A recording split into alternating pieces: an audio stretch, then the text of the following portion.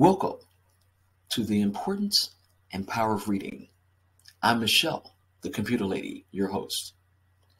During some awful dark times in America, Black people were denied the ability to read, to learn how to read, to write, or to even own books. And that has hampered our communities up until this day.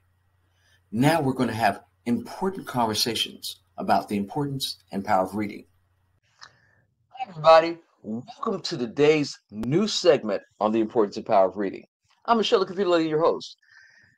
I have a dynamic young man. Oh my God, I'm so excited. Guess what he does? He's an educator, but he also runs gentle parenting. Now, everybody's confused about what gentle parenting is versus permissive parenting, but he's here today to share some of his insights and wisdom as we go over the journey about the importance and power of reading. Everybody, I want you to welcome my guest, Gabriel Hannans. Gabriel, welcome to the show. Thank you so much for having me. Awesome. Oh my God. I I've been following you for a minute. I love the work that you do. Do us a favor. Tell everybody about you, where you live, and all this wonderful things or all the wonderful work you're performing right now. Oh, okay. That's a very broad stroke. My name is Gabriel. I'm also known on social media as the Indomitable Black Man. I live in Central Florida, where it is currently 40 something degrees outside, so I'm not going out there. Um, I have a husky, relatively quiet. I'm an educator. I work in public school, Volusia County Public Schools, as a seventh grade English language arts teacher. I have my undergrad degree in exceptional student education, or special education, as a lot of people like to call it. I've worked as a registered behavioral technician for almost 10 years prior to teaching in education. And so now I am currently just working um, as an ELA teacher, trying to get kids excited about reading and writing and learning. That is absolutely amazing.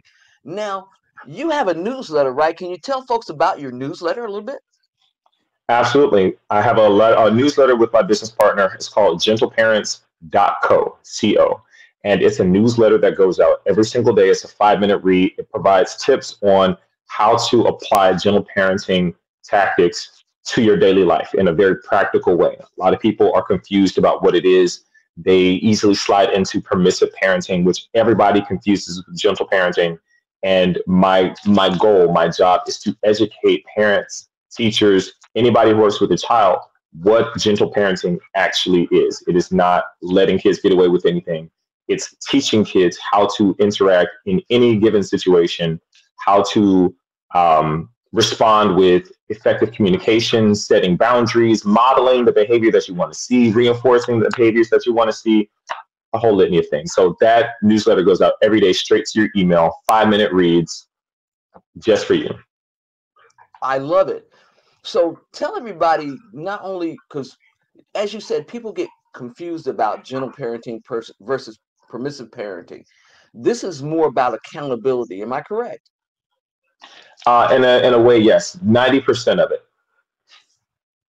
Because, well, I've always had this really deep voice. And so my nieces and nephews, they're all grown now, but they were like, you whooped this one. I say, I never whooped you. My voice is so strong, it carries, it penetrates. And so I don't have to whoop, I don't even have to yell. I never have. And that was the difference between me and a whole lot of folks.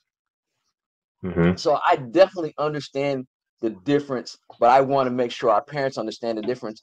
And if they need help, we're going to ask you later to leave us all your information, because we're going to post it down in the comment section for you YouTube listeners, so you can get information on how to reach Gabriel.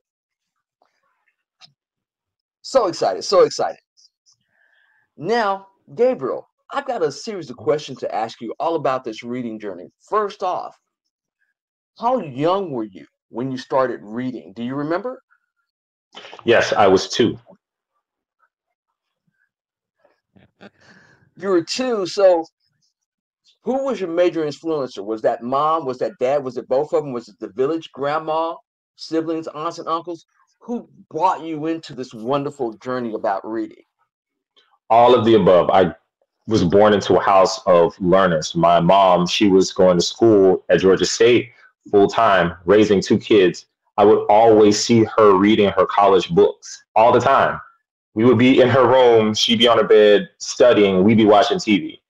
But seeing her reading, she also was teaching us to read. My sister was 7 years older than me, so she was in school. So I'm always seeing her study. I'm a little kid growing up and seeing the same thing. Then when I moved to Florida, I was seeing my granddad always study. My granddad had a library. I have a lot of his books. He always read all the time. We're sitting down watching TV. He's reading and studying books. My grandma, same thing. My uncles, my aunts, same thing. Reading and studying. So if you're in a house full of bibliophiles, you're going to pick that up. That's modeling behavior. A kid is going to pick that behavior up, think it's a normalcy, and do the same thing. So that's pretty much my childhood. I totally agree. The reason I got to be reading at the age of 2.5 and 3 was my mom was at home with me, but I also had 4 older brothers and my sister. My oldest sister, totally into books. She gave me one of my first books. I love reading, and I love this whole journey. So to the Hannans, if you're watching your son out there, thank you for creating this wonderful man, this wonderful human being, and putting him on the path to reading. Now, let's talk about what was one of your favorite books as a child. Do you remember? Oh, God, yeah. So, okay, it was a few. There's Goosebumps by R.L. Stine. Any Goosebumps book, specifically The Curse of the Mummy, that was my jam. Then anything by Edgar Allan Poe, specifically The Telltale Heart or The Fall of the House of Usher. What else? The Blueford series. There was a book that I would read called The Bully, and then there was another one called The Gun. If y'all haven't read the Blueford series and you have a preteen or a teenager, get that book series. It's amazing, very relatable. And then I would say anything by like H.G. Wells. I really like a lot of the classics. Not too many. Alexander Dumas, he was pretty great. Mary Shelley's Frankenstein was pretty cool. Journey to the Center of the Earth. But science fiction and horror were my two biggest genres that I love. Wow. My mother would love you. She introduced me to Edgar Allan Poe, so I read that as a young person. Fall of the House of Usher, one of my favorites. Telltale Heart and The Raven, of course. Then I did a lot of Alfred Hitchcock books because he had a young person series when I was growing up. You're talking about the 60s. So really, really great reads. Now, what are you reading today for fun? Or what would you like to share for fun? Reading for fun. I don't really much read like fantasy or things for fun. But the last book I got that I was really trying to read as entertainment was a collection of Gothic Black authors, or rather stories, Gothic stories written by Black authors. There was W.E.B. Du Bois in there, I believe. But I left it at my church, and then one of the kids picked it up and took it home, and I have not seen that book since. So I'm gonna have to go find that child and make them give it back because I wanted to read it and I haven't gotten it. But apart from that, I really read to learn more now. Like if I showed y'all, I have like at least 20 books literally right here off stage or off camera that I just read through. This book called The Talk, which I recommend, especially if you are a person of color. It actually talks about, it's a graphic novel, and it's talking about the talk that Black and brown children get. If y'all know, y'all know. That's actually here. It's a really good book. This was actually sent to me. And I don't really remember why it was sent, but it just came in my mail. This is Darren Bell. And it's really, really good. It's a really good book. I recommend it. So that's one of the biggest books that I would read for entertainment, or suggest that people read for entertainment. Okay? All right, everybody. You know time flies here because we're having so much fun. We'll be right back with my guest, Gabriel Hannans, on the importance of power reading. Everybody stay tuned. Since 1877, Jackson State University has been training students for a life of service and leadership to impact our global society. Ranked among the best HBCUs in the country, Jackson State University offers 47 undergraduate, 37 master's, 1 specialist, and 13 doctoral degree programs. Whether you're interested in the arts, education, public health, the sciences, or business, we're here to take you from ready to JSU ready. Visit jsums.edu and apply today. Hi, I'm Michelle, the Computer Lady, author and children's book publisher of the Mommy Readers Collection series of books. Well, we know how important it is for us to read, but we also know how important our public hospitals are. We're here in Atlanta. My public hospital is Grady. They saved my life. And I would like to give back, and I need your help to do so. I've created a new fundraiser called Building Towards Our Future. And what's going to happen is we're going to make sure, you and I together, that Grady keeps on serving the marginalized, the poor, and the indigent in the Atlanta metro area. All right, stay tuned for more announcements. I'm going to be telling you how real soon. Thank you for joining me in this fight to make sure that we can live with Grady.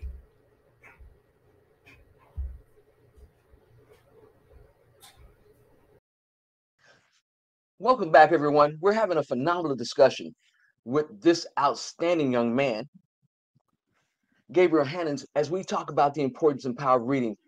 Gabriel, we had a wonderful visit by your wonderful husky. What's his name? His name is Prince Hercules Hannans. Awesome. He's beautiful. Thank you. Now, He's something. Well, look, we got our fur babies. You got to think about, Tab Time. She has her fur baby Blackie. He always getting into something. So that's the life of having a fur baby. It's all good. Yeah. So now I want to talk to you as an educator and a professional.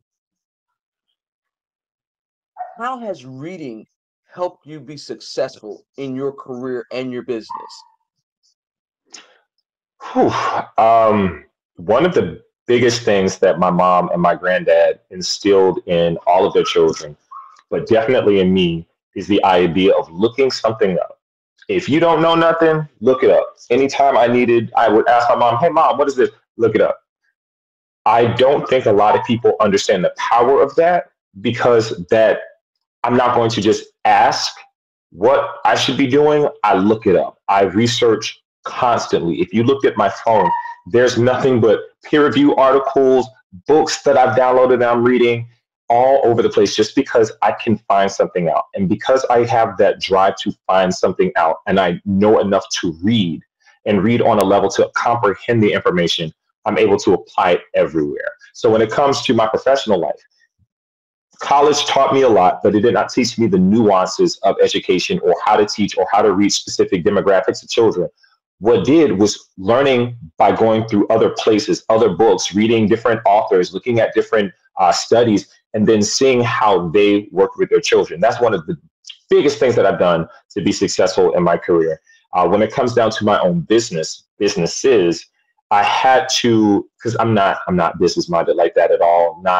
I don't think so. I have a business partner for that.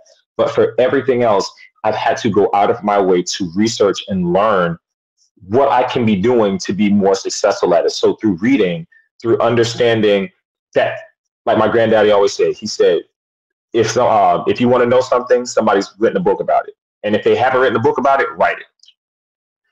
I will find a book that will tell me the information I need to know.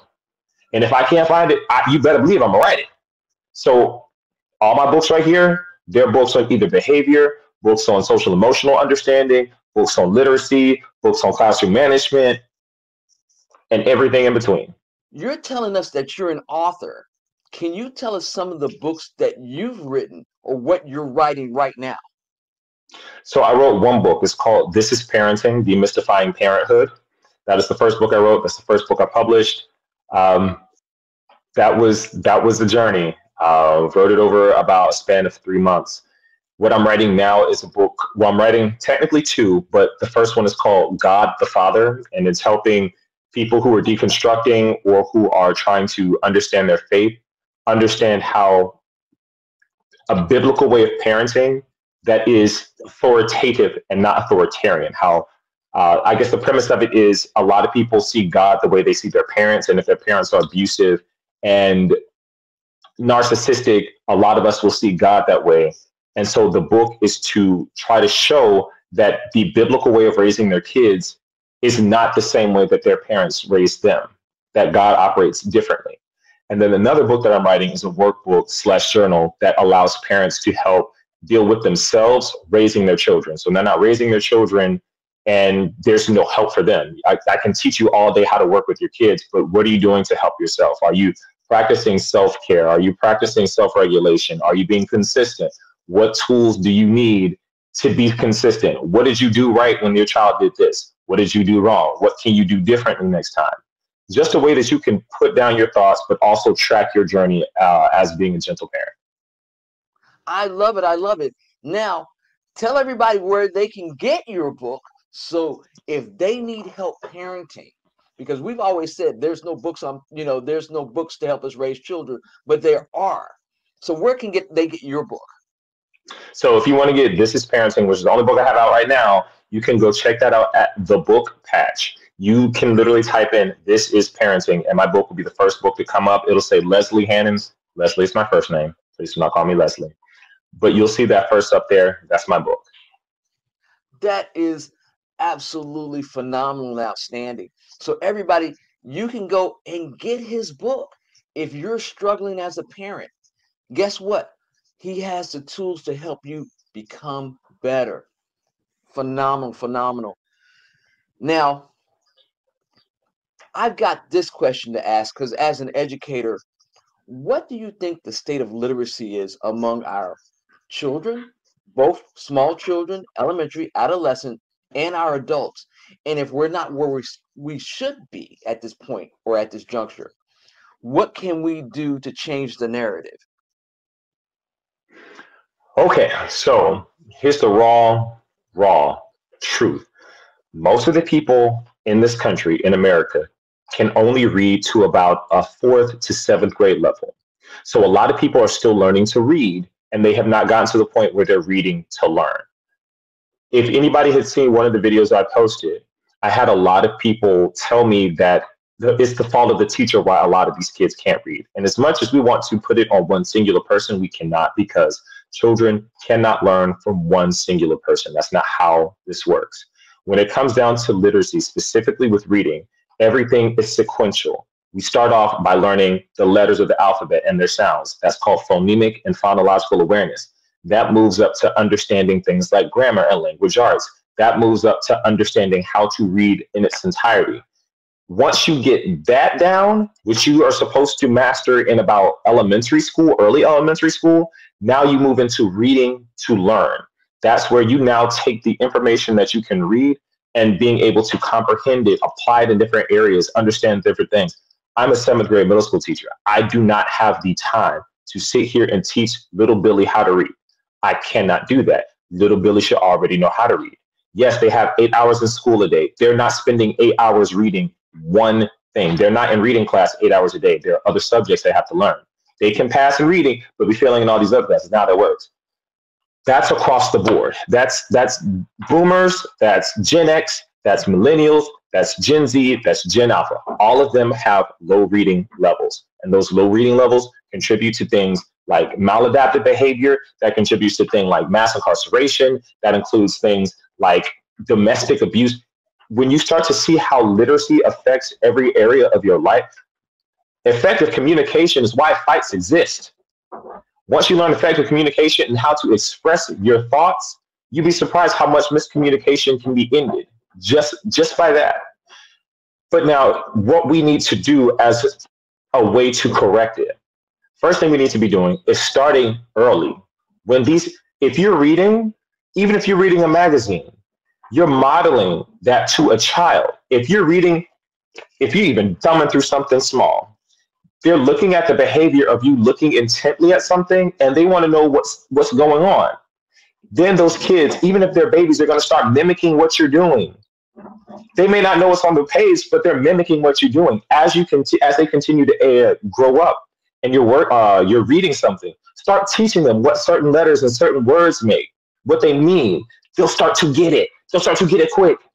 You just build on that. By the time they get into Head Start or pre-K, they're already where they should be, if not farther. I've been reading on a college level since like third grade. Anybody can do it unless there's like a disability. But even with things like dyslexia, there's so many resources that are available even at the home. Orton Gillingham is a great thing to use. Hooked on Phonics, great thing to use. I taught a girl who had dyslexia how to read through Orton Gillingham. We can do it. We have to take the time to do it. And I know parents can be tired. I know parents can be stressed. I know parents sometimes just don't want to do it or may not be able to do it because they can't read themselves. Baby, if you can read a basic book, that's more than your child can. Go ahead and read that basic book to them. That's really what it looks like, because we need to be working in tandem with teachers. We cannot do it all alone. We should not have to do it all alone. We don't get paid that much. We work together. Your children will thrive. I guarantee it. I guarantee, unless there is a neurological disorder, you start with your children younger, they will get to where they need to be, if not farther. By the time they get to elementary school, middle school, high school, they will thrive. They will thrive. I promise you they will thrive. You are absolutely correct. We can't say it enough. The quicker, the more you introduce our children at a younger age, the better their chances at being successful on this reading journey. So thank you so much for that. Now, as you know, time flies quickly here. We got to take another commercial break, but we're going to be back with the indomitable Black man, aka Gabriel Hannans, as we keep exploring the importance of power of reading. Everybody stay tuned.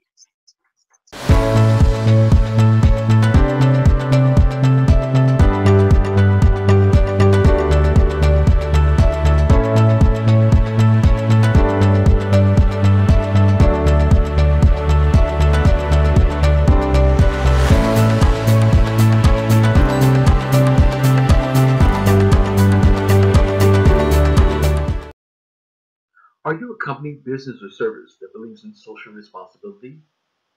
Would you like to make a positive impact? You can. You can sponsor this program and be seen by 2 million viewers on the PIC TV network. Call 770-367-1268 for more information today.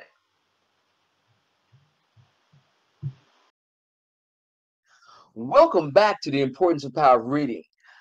I can't say enough about this Black man, the indomitable Black man, aka Gabriel Hannans.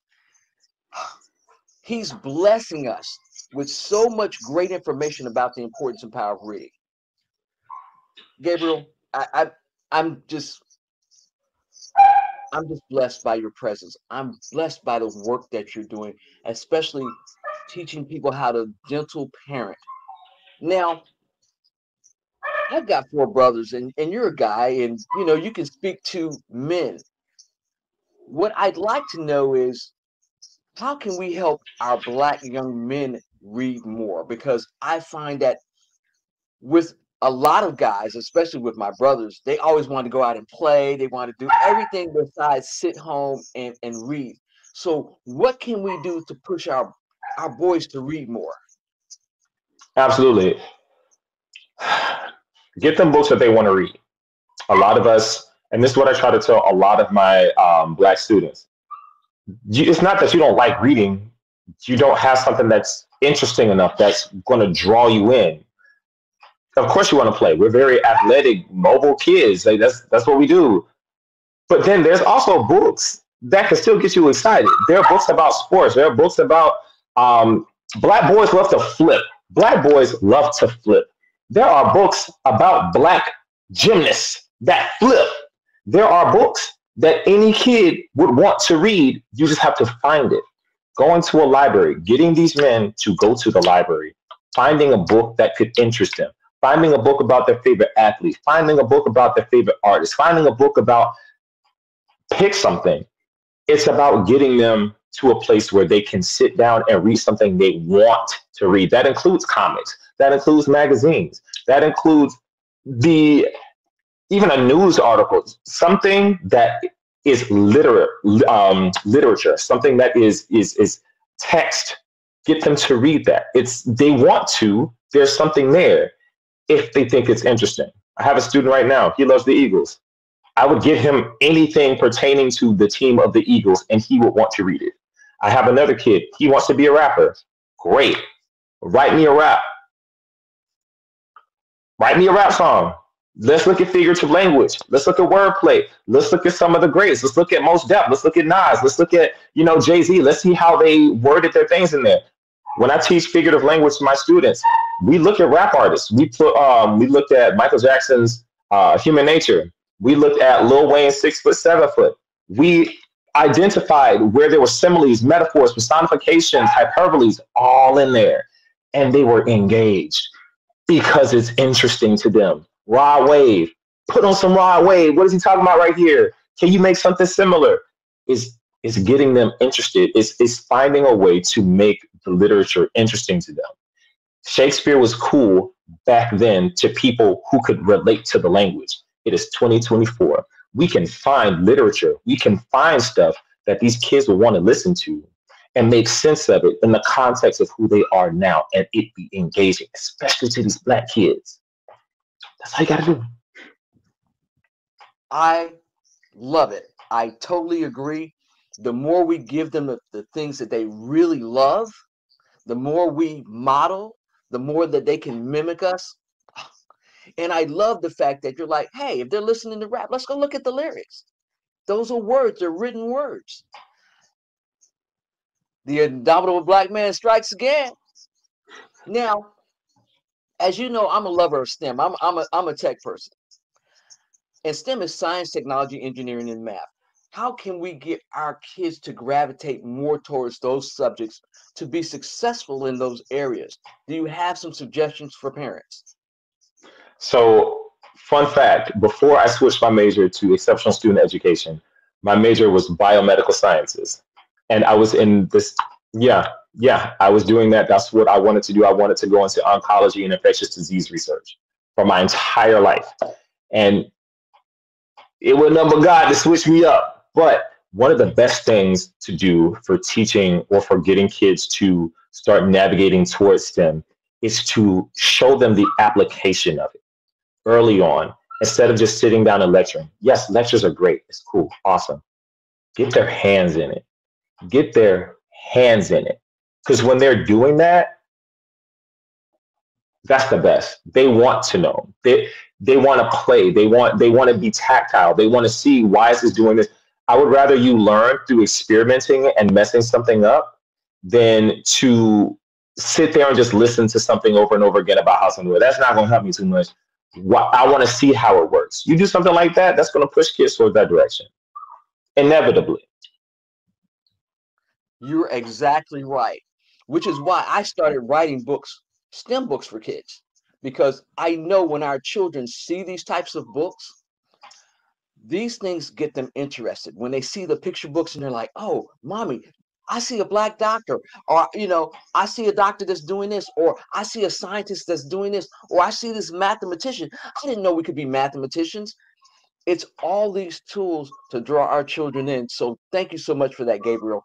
Now, I need to ask you, can you give parents of boys and girls ways that they can get their kids reading, even if it's 5 minutes a day, 10 minutes a day, and how they can engage their children on this journey? Because we, as you said, we need the parents to be partners with us on this reading journey. Yes. So the first thing you can do is just find things that they're interested in to read. You can ask them to read things if you're driving in a car. What does that sign say? You can, working with children, you have to be creative. You have to be creative, and you have to be innovative. You have to think of ways that you can reach your kids. My mom would sit here and ask me what my timetables were while we're driving around the city. She would ask me to read certain things while we're riding around the city. If we're going to a grocery store, what does this ingredient say? If we're cooking something in the kitchen, what does this recipe call for? Read this recipe to me. It's small stuff like that that helps these kids get to a higher level of literacy. But then there's also that explicit reading. That was natural environment reading. Now let's do some explicit reading. Let's sit down here. Let's read this book together. Let's see what's going on. Having a family book club. Yes, it is going to be time consuming. I know. I promise I do. You got 2 and 3 jobs. You got 3 or 4 kids. You got all the stuff you got to do in the house. You got to take the time. You got to make the time. Sit down with them. Read something together. Even if it's the Bible and y'all do that at your family. If you want to read the Quran, if you want to read the Dhammapada, whatever you want to read, if you want to just pick a book from the library, whatever. But reading, finding the time to explicitly read and ask them questions about what they're reading, that's going to boost them up. And that's the easiest way to do it. And it can be something as simple as 30 minutes a day. You're absolutely correct. Now, Gabriel, you've given us some really salient points on ways that we can get our kids reading. Because even before you said, hey, take these young black men and take these young black women to the library. On that, how important is having books in the home for children to read? If you don't have a book in the house, how are they going to read it? How are they going to normalize literacy? How are they going to normalize reading? They're going to go to their phone. They're going to go to a screen. They're not going to have it. This is the craziest thing, and I'm sorry, I have ADHD. A lot of kids don't have imaginations nowadays. They don't have imaginations. Like, it's like pulling teeth to get my students to write a creative writing assignment. And that's my advanced class. Because they're not normalizing reading, fantasy, reading anything, unless it's like Diary of a Wimpy Kid. That's not really fantasy. That's about a kid's life. Or Dog Man. They're not reading fantasy books. They're not reading books that evoke imagination. If you want them to have those things that make kids kids, you have to give them the tools in order to do it. Give them materials to do it. They should be reading things like Edgar Allan Poe. They should be reading things like maybe not Charles Dickens, he was boring. H.G. Wells, or even if you want to do something small, V for Vendetta. Well, high school kids, V for Vendetta. Goosebumps. Goosebumps was good. I'd say Goosebumps. Animorphs. Those are books that I read when I was a kid, and they foster an imagination. Graphic novels, Power Rangers. There's so much. Manga. Manga is good. If you got a kid that likes anime, get them the manga of the anime, and they will read it. But they need to have books. If you don't have a book in the house, you're not normalizing what it is to read. They're going to go to their phone. They're going to go to a tablet. They're going to go to a TV, and you will not see them. But they're also losing that imagination. They're having dopamine shoved in their faces. They're not getting any type of good explicit reading from a book, a physical book. But I mean, also ebooks are good, I guess. Well, my thing is, and you talk about explicit reading, just break that down for parents that might not understand what that means. Explicit reading is when you're sitting down with a child and you're specifically reading that book for the purposes of teaching, instructing, practicing. So there's natural environment reading where I'm asking you to read a recipe because we're cooking. That's one thing. Or reading a sign because we're just driving past. But then explicit reading is when you're sitting down and we're reading because we're trying to learn something about the text itself. So that's the difference between natural environment and explicit. Gabriel, you have blessed our soul. As you know, this time goes by real fast. I want you to tell everybody where they can get your book again and all your social media platforms that you're on. And if they need to reach you, the information will be right down here. Go. All right. So if you want to find me, you can find me on all the 3 main social media platforms that I'm on, Instagram, TikTok, and YouTube, all under the _indomitable_ black man. I have some fakes out there that are trying to copy me, but those are the primary ones. If you want to find my book, once again, it's at The Book Patch. You can type in "This is Parenting," and my book will be the first book to come up. It's under Leslie Hannans. If you see the last name, that's me. That is absolutely phenomenal. Everybody, if you're not following this man on TikTok, Instagram, all the socials, you should. Every day he's giving great advice. He's an educator and a professional, and he's here to help our kids. Thank you so much for blessing us with this interview today. I look forward to working with you. You're exciting and you're doing so much to uplift our community. Thanks for stopping by. Thank you so much for having me. I really appreciate you. So, parents, you've heard it from an educator, a teacher. We need to start early. We need to make sure that our kids are reading early. We need to introduce them to books early, whether you take them to the library, whether you have books in the home, but make sure that you're modeling so they can see what you're doing. This way, we make them successful and they know about the importance and power of reading. We'll see you next week. Thanks so much for stopping by. You know what's going on in our society, book banning, and over 38 million children don't have books in their homes. Join me for some exciting segments as we talk about the importance and power of reading with my guest, Dr. J. Jordan Henley. I am Black History. As I bring authors, doctors, teachers, administrators, entrepreneurs, people in multiple occupations on my show so our children can see the importance of representation of today's Black history. I am Black History, and I am Michelle, the computer lady. Join me on my show, The Importance and Power of Reading, every week as I bring new faces to teach you the importance and power of reading and to show you Black history. I am Black History. And they are Black History. Go watch them now on the PIC TV network, channel 1000.